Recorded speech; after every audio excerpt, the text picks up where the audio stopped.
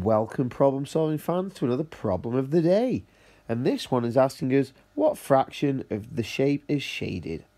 Well, there's a very obvious incorrect answer that some people might do here, so make sure you're not one of those people.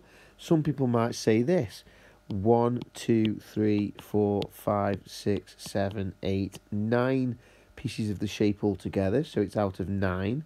And there's obviously this one piece here which is shaded, therefore the answer is 1 out of 9. But that is a load of nonsense. So please make sure, so that is incorrect. Please make sure you're not someone who would say that. We cannot just say it's 1 out of 9 because all 9 pieces are not the same size. These triangles down here are obviously only half the size of all the other squares, so we can't just say it's 1 out of 9 because of the different sizes. But what we could do is split all of the squares into 2 triangles, which would then make all of the pieces exactly the same size. That would be something that we could do.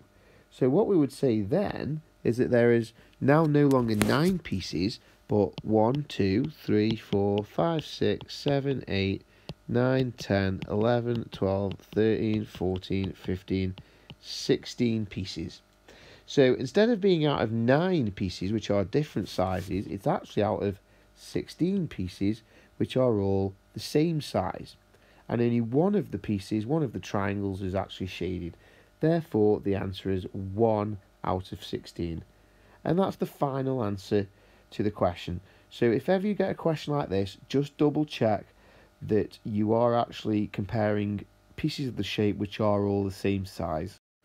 And if they're not the same size, then just simply draw some extra lines in so that you do have pieces which are the same size.